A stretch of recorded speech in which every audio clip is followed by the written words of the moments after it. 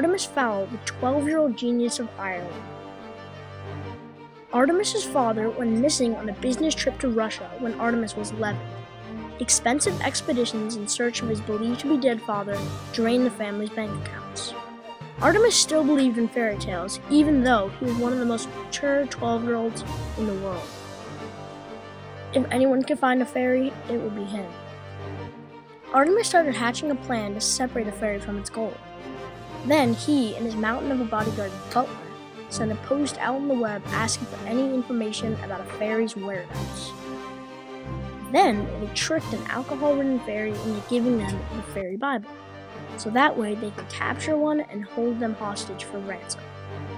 Captain Holly Short of the underground fairy police was the fairy who was tranquilized and held hostage by none other than Artemis Fowl.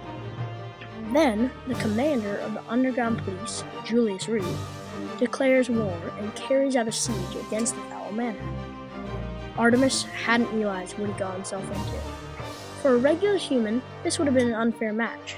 The fairies had advanced technology and magic. But Artemis wasn't a regular human. Things started to go badly when the fairies sent in a bull troll, which is one of nature's big jokes. It is a giant creature with tusks dripping with poison and a brain only the size of a walnut.